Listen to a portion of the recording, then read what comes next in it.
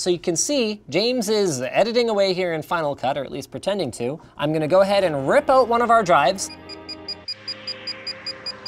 Have you ever walked into a coffee shop in the middle of the day and been shocked to see how many people appear to be using it as their office?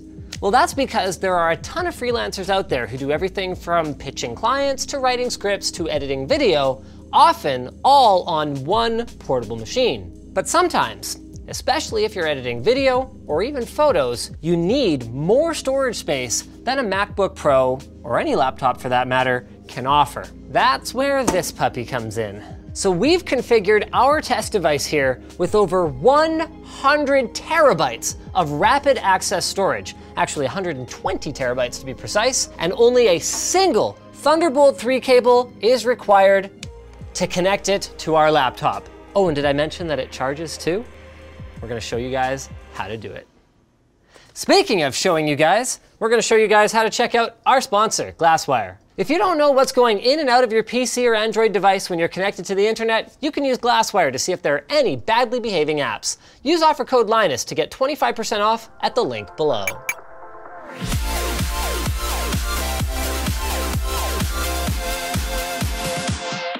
So when we first set out to build our 100 terabyte laptop, the first thing we needed was a PC or a Mac with Thunderbolt 3. Thunderbolt 3 gives us both the performance and the ease of use that we need to make this a legitimately viable solution instead of just a weird tech demo. The second thing we needed was a DAS. Now, a DAS is not to be confused with a NAS, which is short for Network Attached Storage. Those things are great. We use them all the time here at our office. They can be accessed remotely, and they can be used by multiple computers, so therefore multiple users simultaneously. The problem, though, is that they are slower, especially in terms of access latency. So our DAS, or Direct Attached Storage Device, is an Areca T3-12.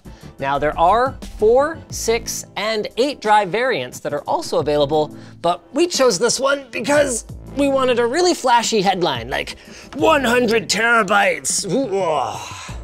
The other main feature that we wanted was, of course, Thunderbolt 3.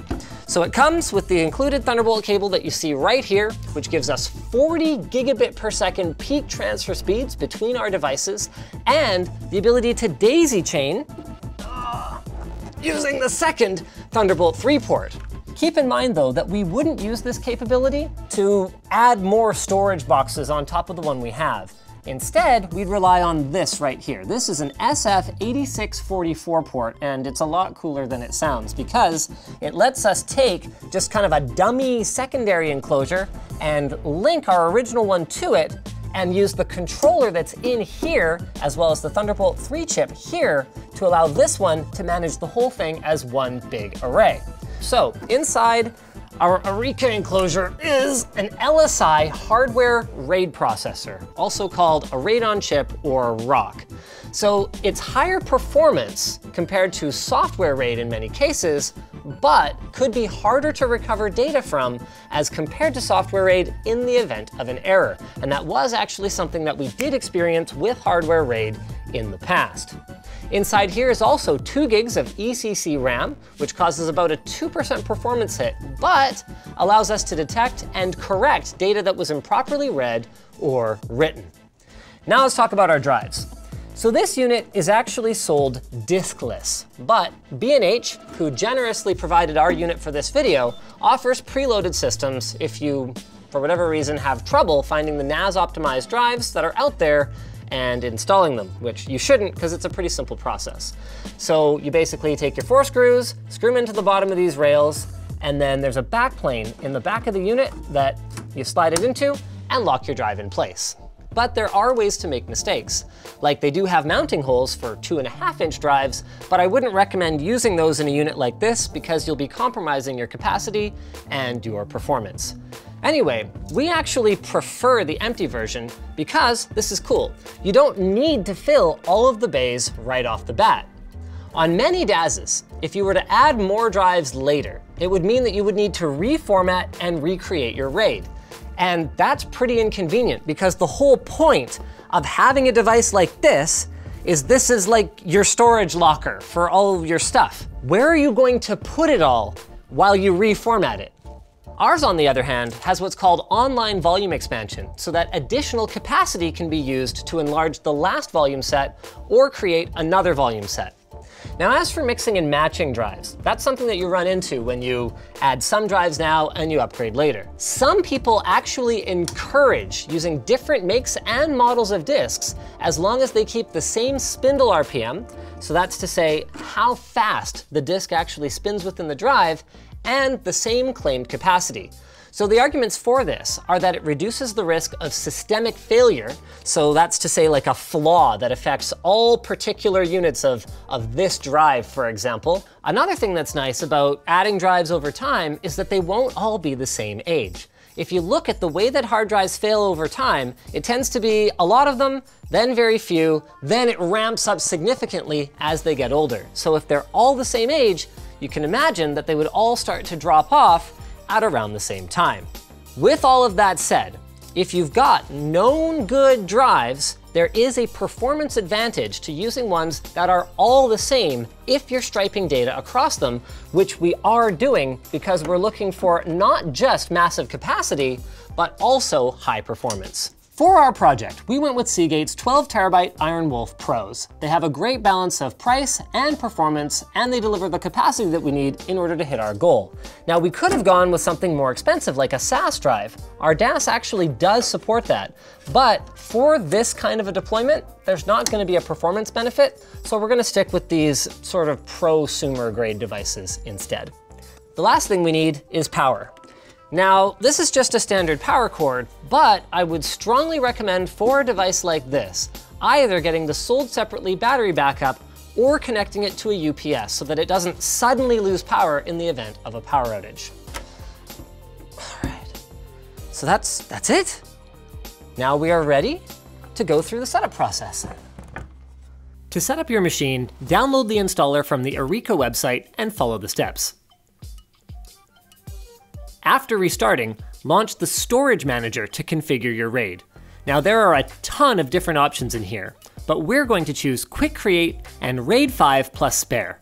This is going to stripe our data across 11 of our drives, including one parity drive, and it will leave one spare drive available just in case one of our other 11 decides to kick the bucket. This way, it will rebuild automatically in the event of a drive failure. Now you'll have to wait some number of hours for your array to initialize. It ended up taking about 10 hours in our case. So now that everything is completely set up and ready to go, you can see we're running off of battery here, but we take our single Thunderbolt 3 cable, plug it into our system, our array fires up, we are charging our MacBook, and theoretically, we're gonna see our external storage volume pop up right around here. So one of the few disk speed tests for Mac is actually the Blackmagic disk speed test, which is intended to find out how fast a particular volume is in the context of what kind of footage it can handle. So I'm gonna go ahead and I'm going to select our target drive. Let's go ahead and see it. Wow, look at it go.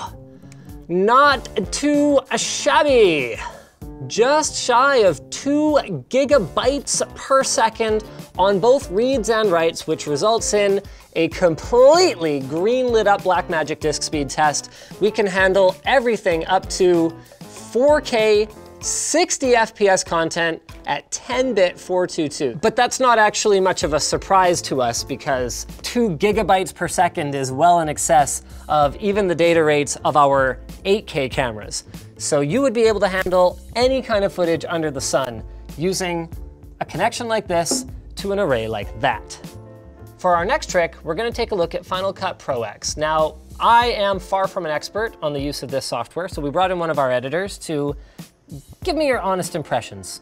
Any thoughts on the performance of this timeline? It's a multicam clip, so. Is that demanding typically? Usually, yeah. Feels good? Feels responsive? More or less, yeah. Any complaints whatsoever? Can you find any problem? I want to know about the problems. I mean, to be clear, I'm not actually expecting you to find a problem. Okay. Yeah. Good, because we're editing off of this, and it's like 2 gigabytes a second read and write. So we are expecting it to perform well. I was just hoping maybe you could find some flaw in the machine. No? Looks good? Very snappy, yeah. Cool. No, perfect. So overall, this is not a cheap solution, but we're really happy with the experience. It charges our laptop, it gives us blazing fast performance, and of course, like any hardware RAID enclosure, it gives us some fault tolerance. So you can see James is editing away here in Final Cut, or at least pretending to. I'm gonna go ahead and rip out one of our drives. It's gonna freak the heck out, but we're still editing, baby. Pretty cool, right? Anyway, it gets even better. Go ahead and close down Final Cut. And can you drag that drive to the garbage there? When it's time to go out and hit the road, that's all there is to it. See ya. There's no door here. And I'm back with this segue to our sponsor, Corsair's Ironclaw RGB wireless gaming mouse. It features a comfortable palm grip, a PMW 3391 optical sensor with native 18,000 DPI. It's got 3 methods of connection with a 1.8 meter braided USB cable for charging. There's slipstream wireless technology for sub 1 millisecond latency, and Bluetooth, which gives you compatibility with a wide range of devices. It's got up to 24 hours of battery life, 3-zone RGB, it's made for FPS and MOBA games, and it's got a 2-year warranty. Buy yours today at the link in the video description. So thanks for watching, guys. If you disliked this video, you can hit that button, but if you liked it, hit like, get subscribed, or maybe consider checking out where to buy the stuff we featured at the link below. Also in our video description is our merch store, which has cool shirts like this one, and our community forum, which you should totally join.